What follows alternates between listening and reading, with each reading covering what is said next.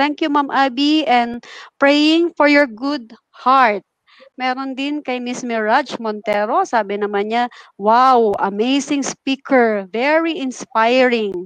And from Cecilia Amolhera, great help to everyone. And ito, nabasa ko rin from Sir Arnold Ilano, feels so nice hearing and learning from all your hearing. Meron akong mga magandang napulot sa sinabi ni Miss Abby kanina.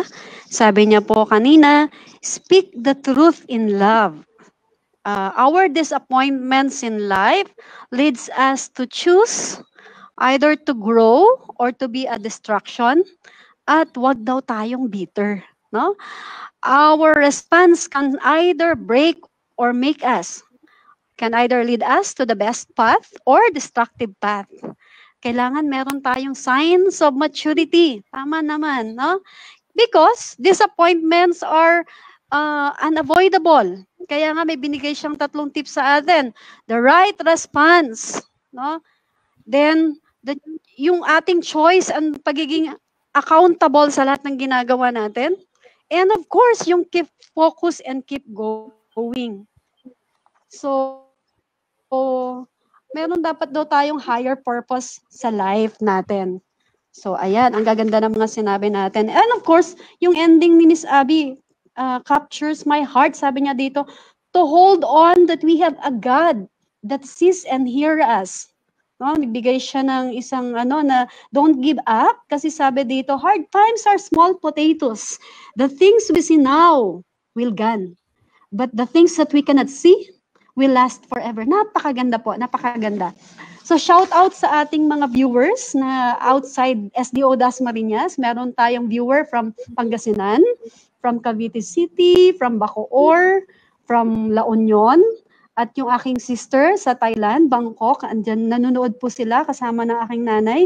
And of course, shout out din po sa aming regional DRRM na nanonood sa atin, si Sir Wilbert Ulpindo. Ayan. So, open na po tayo for questions. Miss Abby, may nakita po ako kaninang question. Okay na po tayo, Miss Abby, for the questions? Okay. So, ito ay nabasa namin kanina from Miss Joanne Felicita. Sabi niya, good day. I just want to ask your opinion on the difference between doing the right thing versus doing the things right. Is which more appropriate? Nakuha po ninyo, Miss Abby? Grabe, ang bigat naman.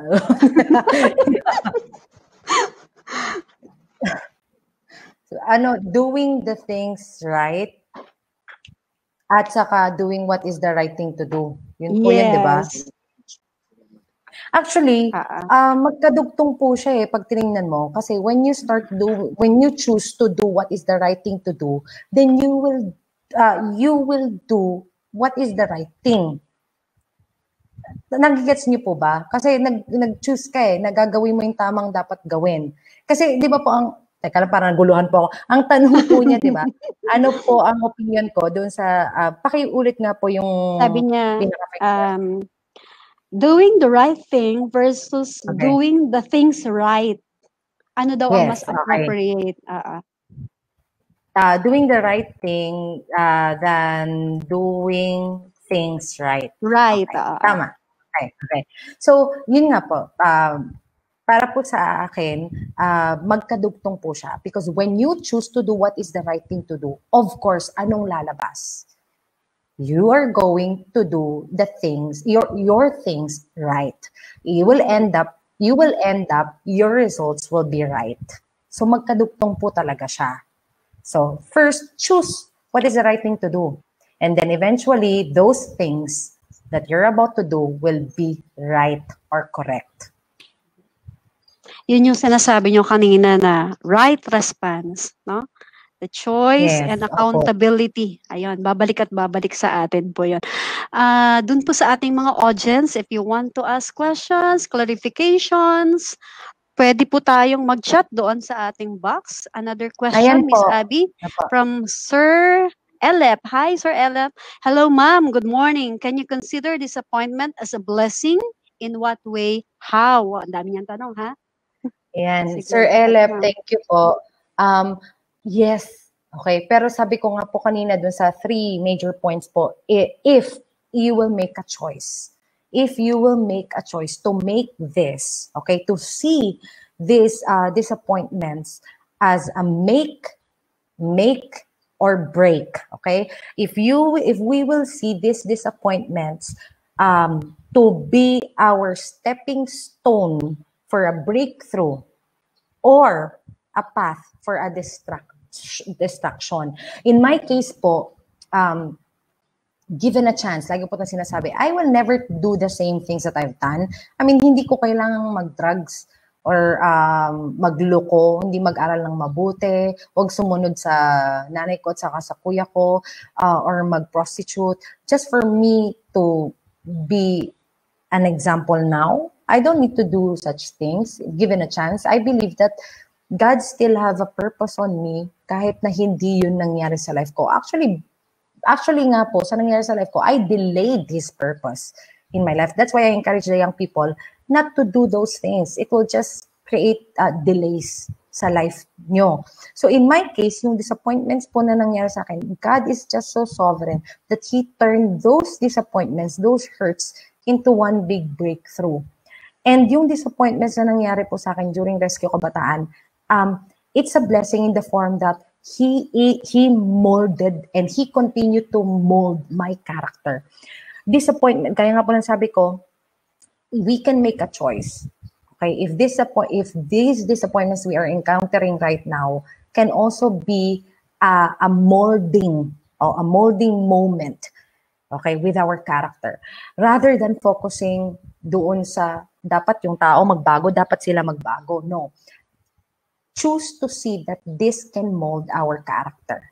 So that later on in life, pag nakaharap ulit tayo ng disappointments or ng challenges, you will say to yourself na, okay, I got this. I've been there. I got this because I know that God is with me. I got this. Yan po. And thank you po very much for that answer, Miss Abby. Nakaka-inspire talagang iyong mga words. Another question is from Miss Miminda Lucena Cantila. Sabi niya po, how can we take part on your advocacy, ma'am? Or at least, how can we reach your group? Okay, so we have a Facebook page po. We have a Facebook page, Rescue Kabataan Philippines. You can type it and then you can follow and like it. And as of now po, since ang Rescue Kabataan po ay may MOA with DepEd Central, ibig sabihin, actually, maisingit ko lang po, actually po, may Rescue Kabataan po sa DepEd Cavite. May partnership po ang RK at ang DepEd Dasma pala. Okay, DepEd Dasma. Pero in general po, may partnership po tayo with DepEd Central kung saan ang lahat ng schools po ay pwedeng mag-avail po ng Rescue Kabataan. But since pandemic po, originally, ang Rescue Kabataan po kasi ay in-school, out-of-school youth and ALS. Okay? Sa in-school po, ang ginagawa po natin, kagaya po sa mga nangyari pong Rescue Kabataan sa Dasma,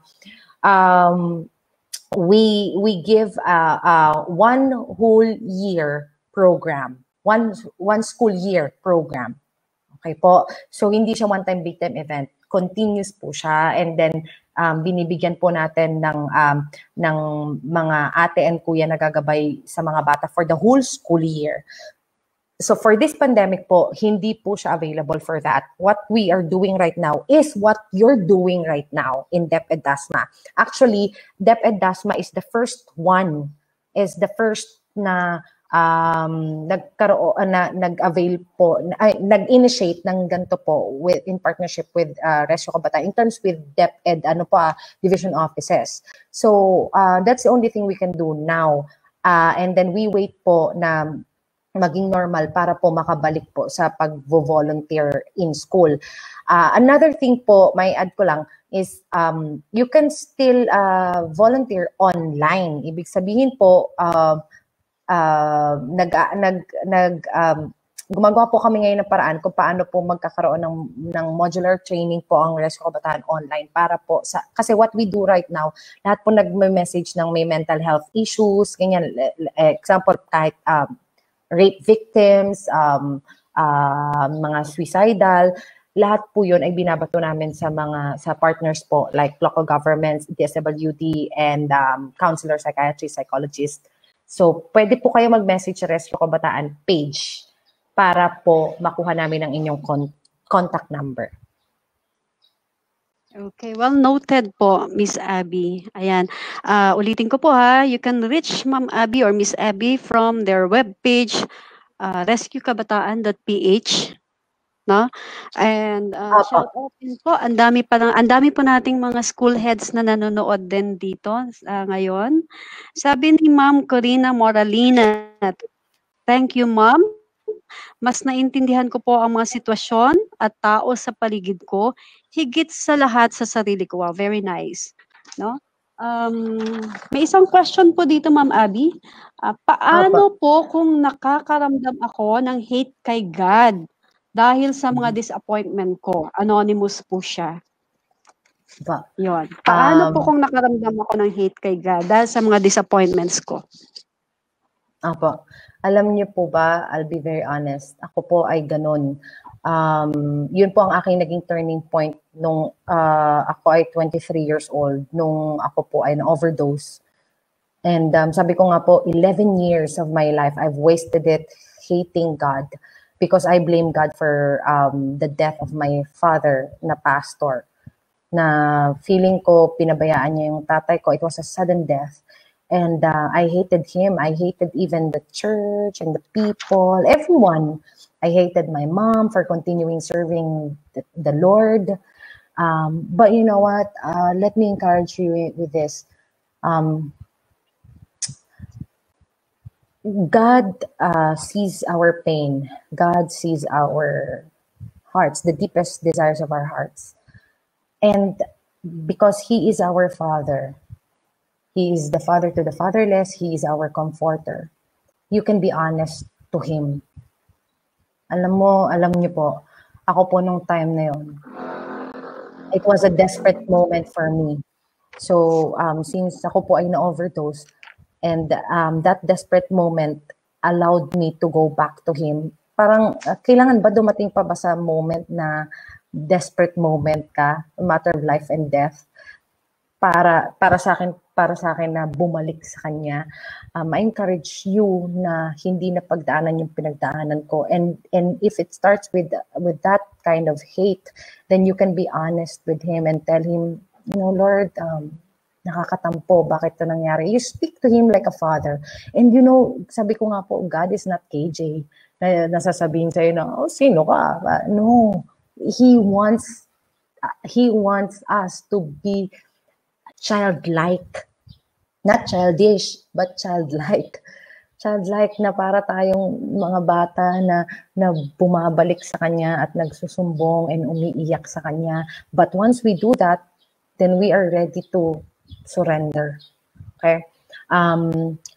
Why I'm telling you this, sa nagtanong po, because hate will be one of our biggest hindrance for breakthrough. Sa case ko po, 11 years akong may hatred, anger, and yun talagang to the point na gusto kong pumatay, ganun katindi yung hate ko. But grabe yung ginawa niya sa life ko for 11 years. Hindi lang niya dinelay yung life ko, pero kumbaga tinanggalan niya ako ng kapasidad na magkaroon ng joy. And the mere fact that you were able to watch this, you were able to listen to this, I believe that this day is an opportunity for you and God for you to see God's love. Why? Because I believe that God will really change your story. The mere fact that He changed my story, di ba, ang pangit-pangit, ang dilim-dilim, then He can also change your story. Just talk to Him, surrender that hate, and allow Him to change your story.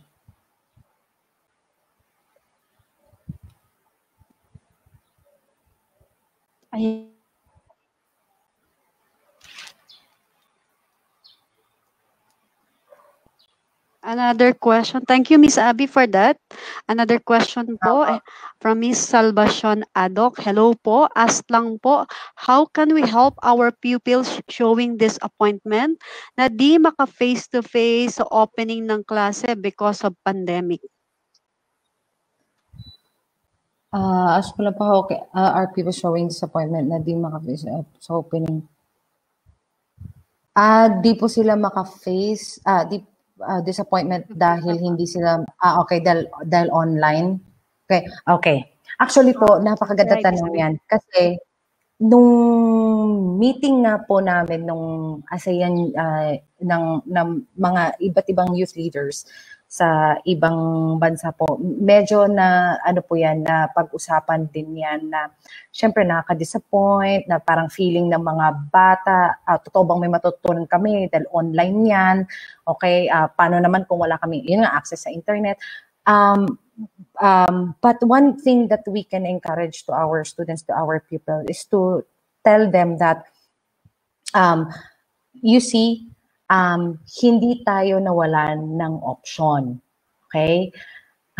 God still, and through our government officials and to the Department of Education, still made a way.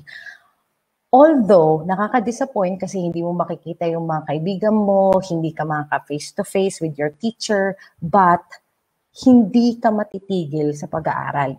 Kasi po, ang gusto ko pong i-share dito, marami sa ating mga kabataan ngayon ay mahina ang coping skills. Ibig sabihin po, it's easy for them na parang, yun nga, ma-disappoint, mapanghinaan ng loob. So I encourage the young people, pick up your mat. Okay? Pick up your mat and look on the other side na okay, hindi ka magkaka-face-to-face, pero ano yung good thing? Well, makakapag-aral pa rin ako. Well, hindi ako pinabayaan. Meron pa rin paraan para makapag-aral. And hindi naman sinasabi na forever to. Okay? Pero kung papaapektuhan mo yung sarili mo, ma-disappoint ka dahil hindi lang face-to-face, I mean, yun ang pwedeng maka-apekto sa'yo forever kapag nagpabaya ka sa pag-aaral mo dahil dun sa disappointment na yon. Again, hindi to sinasabi na forever, at ang maganda, may ginawang paraan para makapagtuloy tayo sa pag-aaral. Ayun, thank you, Miss Abby, for that. May naalala tuloy ako na kasabihan, it might be stormy now, but the rain doesn't last forever. Ayan. May another question po. May isang question pa ulit from Anonymous. Sabi po dito, what if yung nag-cause sa'yo ng very deep hurt ay ayaw kang tigilan at still pretending na nagkikare sa'yo? Ayun po, Miss Abby. Mukhang malalim ang pinagugutan po nito ng ating anonymous viewer na nag-send po ng chat sa akin. So parang ang tanong po niya, ano po ang gagawin niya? Kasi what if? What if kung ang nag-cause sa'yo ng very deep hurt, ay ayaw ka pa rin tigilan. Parang pretending pa rin na nagkikare sa'yo. Okay. So, babalik lang po ako dun sa naging points po natin kanina. Number 1 is our respond. Okay, yung respond pa rin po natin. And gusto ko lang po din balansehin, kasi paano po natin masasabi na, magko-conclude ka na ba siya na ganun na siya lagi? Or will you still give a chance? Kagaya nga po sinabi ko kanina, give our family a chance. Okay, na magpakita ng love na yon. Pero on the other side din po, para po balance din, sinasabi dun sa isang program po namin ng Rescue Kabataan, sinasabi po nung licensed counselor namin, pagdating po sa ganyan, ay is to confront, okay, to talk to that person, and be honest, open up to that person kung ano yung nararamdaman mo, kung ano yung hurts na meron. Pero yun nga po yung lagi paulit-ulit po sinasabi ng counselor namin na you must share it still with love. Ibig sabihin po na to the point na parang ano bang purpose mo? Bakit mo kakausapin? Bakit ka mag-open up? To to rebuild or to destroy? Ano pong kailangan i-assess mo muna, bakit ako makikipag-usap? Bakit ko to sasabihin? Kasi gusto ko na maayos yung pwede pang maayos, or gusto ko na papunta ba kami dun sa path na tama o papunta kami dun sa destructive na path? So, yun po yung sinabi ko, the right response pa rin, number one, na pipiliin mo pa rin yung tama na dapat gawin. Pipiliin mo kung magme-make ba to, magbe-break sa'yo. And then number two is you can also confront. Okay, confront. But assess first.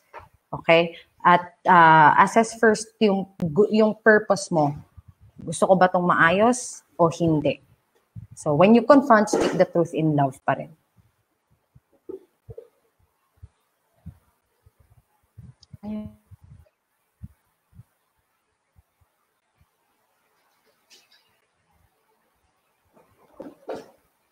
Wait.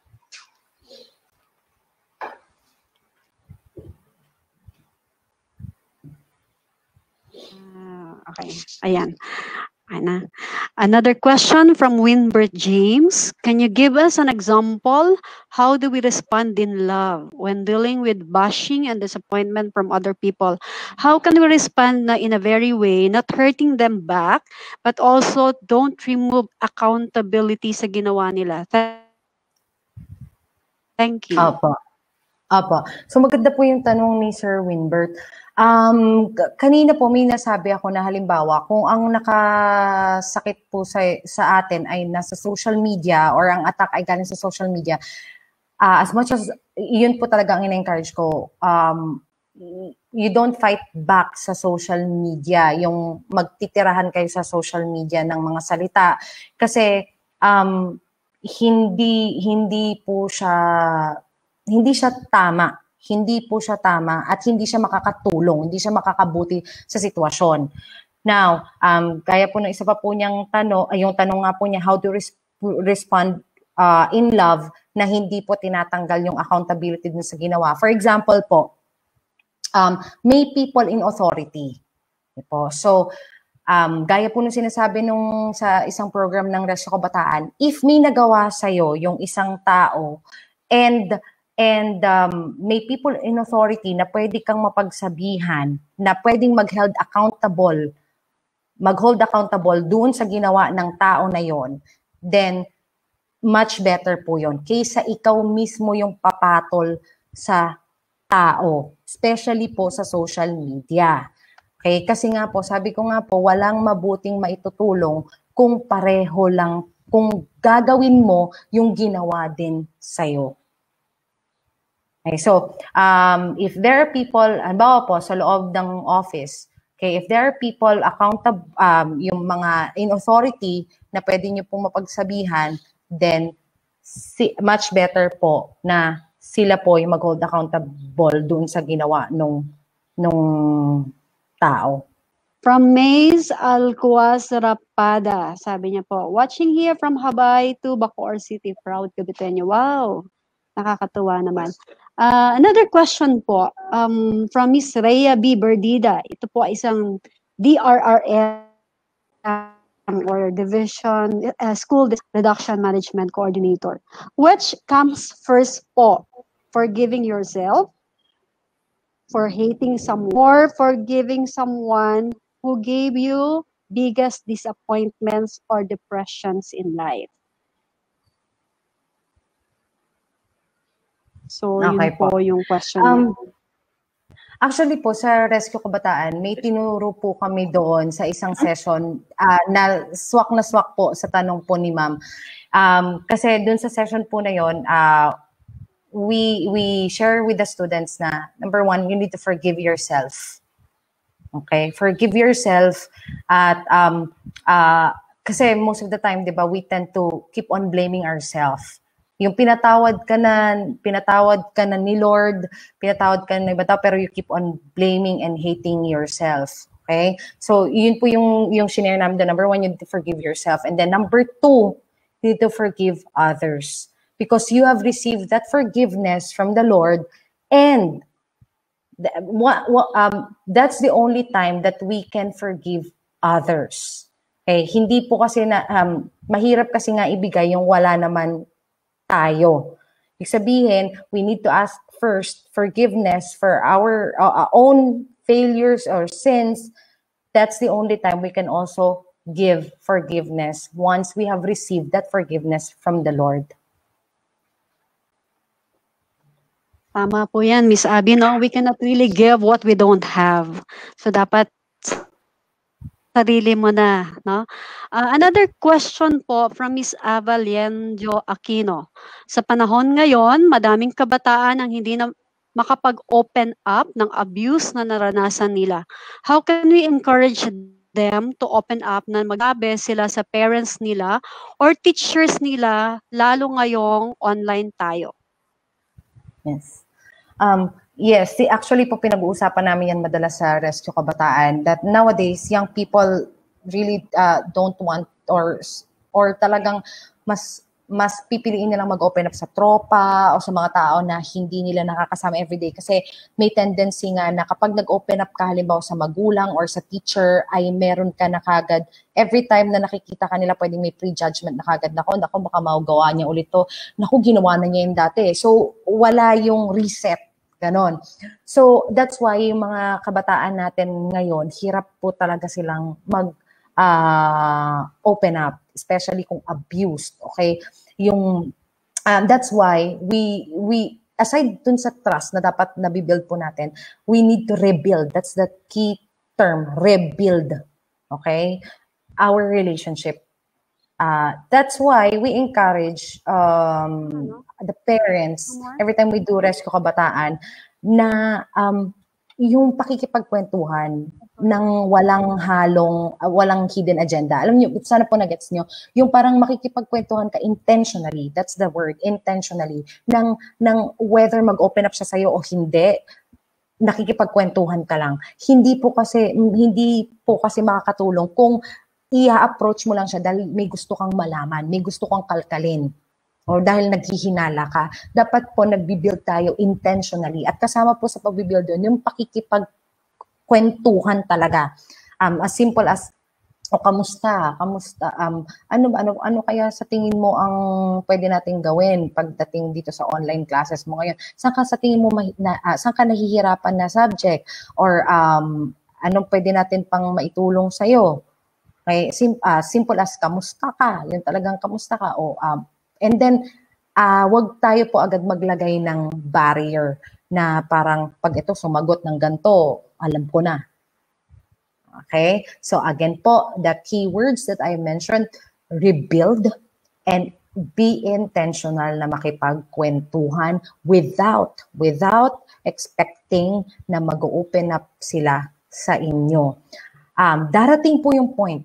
Sa Rescue Kabataan, ilang taon na po namin ito ginagawa at napatunayan po namin na darating yung point na sila ang magkukusang mag-open up sa'yo. Pag nakita na nila na, to hindi ako pinilit mag-open up, talagang nag-build lang ng relationship, talagang gusto lang niya mahalin ako. Because nowadays, these young people, they are shouting for love, di ba? They are demanding for love and they're longing for love. That's why po, we just need to show them that, okay, I just love you. Okay? Mag-open up ka man o hindi, I just love you. So, yun po. Parang in this time of pandemic, Miss Abby, kailangan lang po ng mga tao mo na is yung someone to listen. This would be our last question. I think this is from a parent. Sabi po niya from Miss Senga Analekram. Kids today doesn't want to be rejected. Konting po na, big deal na kaagad. They get easily disappointed. As a parent, paano ba ang dapat na paraan to correct your child's behavior? Kasi kung parang kakausapin mo lang, sometimes they didn't take it seriously. Apo. Gets ko po. So, yeah. Actually, meron kaming teenager na anak. So, iyan po talaga yung struggle nowadays. And yung una po muna, yung content po na big deal na agad. Just like yung nasabi ko po kanina, according po to sa naging pag-aaral ng UN Youth, mahina po ang coping mechanisms ng mga kabataan ngayon. Pag tinignan mo, magagaling po talaga sila. Yun nga lang, pagdating sa realidad ng buhay, mahina po. And parang mas sanay sila sa instant. Okay, kaya big deal sa kanila kapag napupuna, big deal sa kanila kapag hurts, pag na-offend. Okay, so that's the reality now. So sabi niyo nga po, they get easily disappointed. That's true. So again, then next niyo pong tanong, paano po ba ang dapat na paraan to correct our child's behavior? Now, yung tanong po na yon ay para pong nakadepende sa klase ng relationship po na meron po kayo. Dahil po hindi ko naman po kilala halimbawa yung anak ninyo, then hindi po ako makapagbigay na dapat ganito gawin mo. Kasi magkakaiba po tayo ng sitwasyon. Okay? So wala po akong mabibigay na definite na sagot. Pero ang pwede ko pong maibigay is a few tips or encouragement. Number one po, is in this season na ganyan po ang ating mga anak, again, the word is intentional.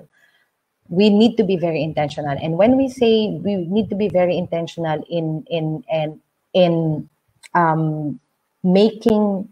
showing them the love, ibig sabihin po ay hindi naman po to the point na parang bastusan. Okay? Ibig sabihin po ng be very intentional ay titingnan mo yung anak natin na may hope. Titingnan mo siya na, okay, sige. Makulit siya ngayon, hindi siya nakikinig ngayon, pero may hope. Marami po kasi sa atin, ang tingin parang wala na agad pag-asa. Or dahil nga sobra tayong sumasakit ng ulo, parang, ay nako, ganyan talaga yan, wala na yan hanggang paglaki niya, ganyan talaga siya. In loving our kids intentionally, we need to see them as someone created by God as well, na may magandang future din. Now, basic tips po na pwede kong ibigay ay to have a moment of one-on-one. Okay? Kung hindi po, ibig sabihin po na one-on-one, parang bonding. Okay, bonding. Kung hindi po kayo sanay na gawin yon at parang awkward yon para sa mga anak nyo kapag tinawag nyo sila, ganyan, bakit kami ginaganto yan? Dahil puro gadgets na lang nga po ang mga bata ngayon. Then, at first lang po yan, kailangan po nating maging consistent. Another word po, di ba, number one, intentional. Number two po is consistency. Dahil po, through that, mas makikilala po natin sila. And through that, makikilala din po nila tayo. Makikita nila na, okay, pag ginawa ko to, nakaka-hurt pala to sa nanay ko. Hindi ko na to uulitin. Nako, kapag sinasabi ko to, makaka-offend to sa nanay. Hindi to tama. So, hindi ko na to ulitin. They themselves po will realize what is right from what is wrong. Okay? So, towards po intentional in loving them. And number two po is to be consistent in rebuilding and building connection, communication with our kids.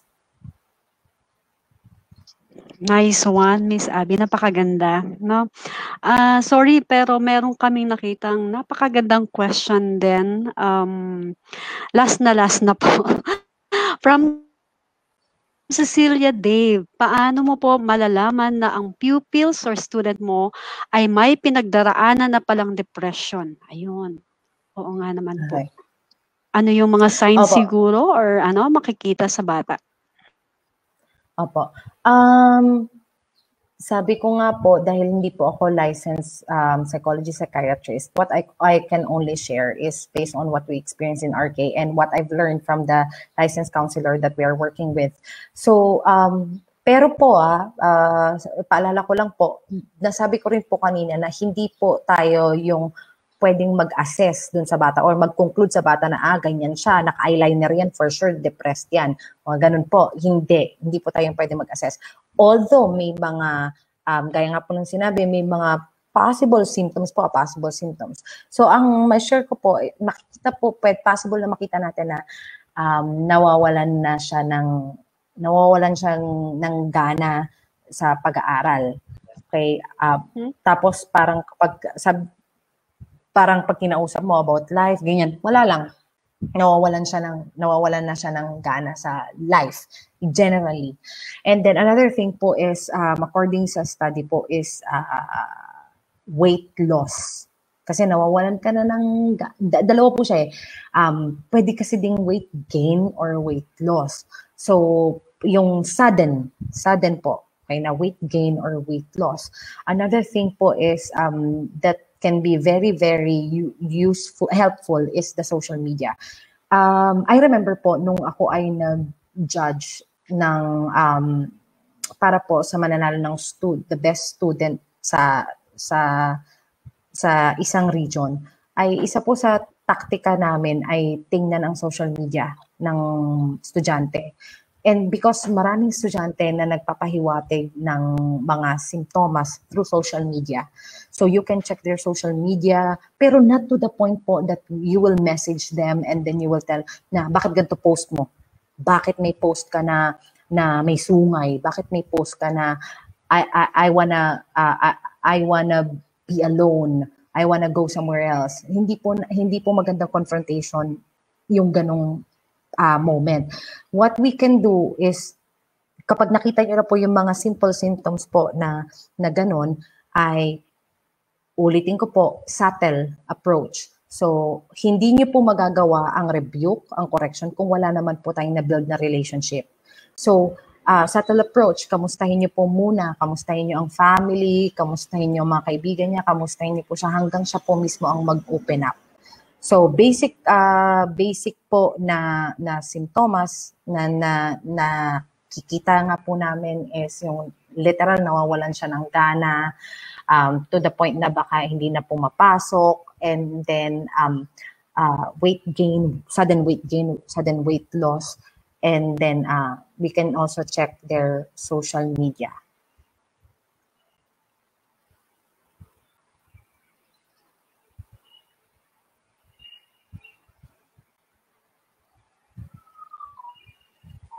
Ayan, thank you very much, Miss Abby. Pero may isang huling hirit pa po talaga. Sorry for this. Parang kulang yung oras natin, Miss Abby. Sabi dito, Ma'am Ems, bakit po sa tuwing naalala ko yung hurt na ginawa sa akin, which caused my depression, ay lagi ako umiiyak, even if years na itong lumipas. So, anonymous din po siya. Yes. Parang I can relate to that po. Opo, yes. Opo. I can relate to that po. Kasi yun nga po, 11 years ko pong binattle yung death ng papa ko. And I'm a victim of sexual abuse. I was a victim of gang rape. So, nung ako po ay na-rape, matagal na taon ko po na settle sa puso't isip ko yon. Let me clear this. Of course, maaalala mo yun. Okay? Maaalala po natin yun. Pero po, ang sinasabi dito na forgiveness and total surrender is kapag naaalala mo siya, wala ka ng galit. Kasi napalaya mo yung sarili mo doon sa pit ng unforgiveness. So, nung time po na naalala ko po lagi yung nangyari po sa akin, at una nga po, biniblame ko yung sarili ko, tapos of course yung blame ko yung ibang tao, and then biniblame ko si God.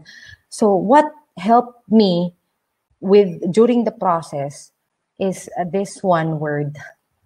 Okay, aside from yung alam na natin na let go, is the big word surrender. When we say surrender, that means makita mo man yung tao na yun na magdusa dahil sa ginawa niya sa'yo, o hindi mo man makita na nagdusa yung taong yun, nagniniwala ka at nagtitiwala ka na alam ng Diyos ang nangyari at ang Diyos ang pwedeng magbigay ng justice sa'yo. Yun ang surrender. hindi mo man makita yung kahinat na ng tao. In my case, I've never seen those people. Okay? But, yun yung naging dahilan ba't ako nag-enter ng prostitution. Pero hindi din siya nakatulong. Kasi dahil gumawa ko ng sarili kong paraan, hindi din siya nakatulong. But when I've learned yung beauty ng surrender, na yun pala yun. Okay, makita ko man silang magdusa o hindi, dahil sinurrender ko na sila kay Lord, binatawad na ako ni Lord sa nangyari, dapat patawarin ko rin sila, may justice, alam ko, naghahantay para sa akin, hindi ko man makuha dito sa lupa, pwede siyang ibigay ng Diyos. Hindi ko man makita na magdusa sila, then hindi sila makakawala sa kamay ng Diyos. Makawala man sila sa kamay natin na tao, pero hindi sila makakawala sa kamay ng Diyos. So sana po makatulong sa inyo yung word na yun, surrender.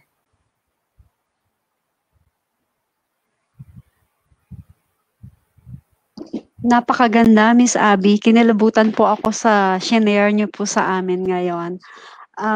Bago po tayo magtapos, alam ko marami pong nabitin sa ating oras.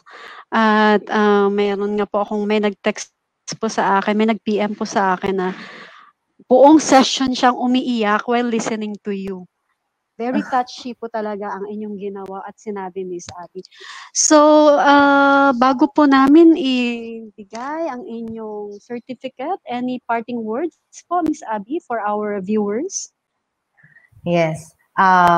Maraming salamat po ulit, DepEd tayo, Dasmariñas City, sa pag-invite po sa akin. Salamat po sa panood, salamat po sa pagsama sa amin hanggang question and answer portion. And ako po ay privileged and humbled na mag-serve at magpagamit po through this online platform.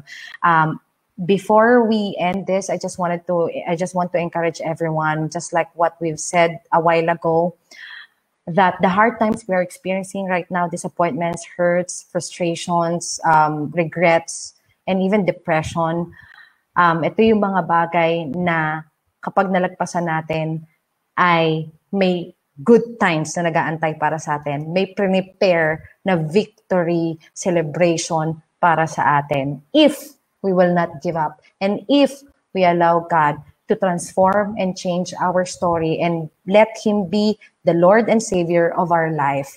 Again, remember that whatever we have right now can be gone, okay? Can be gone tomorrow, but the things that we cannot see will last forever.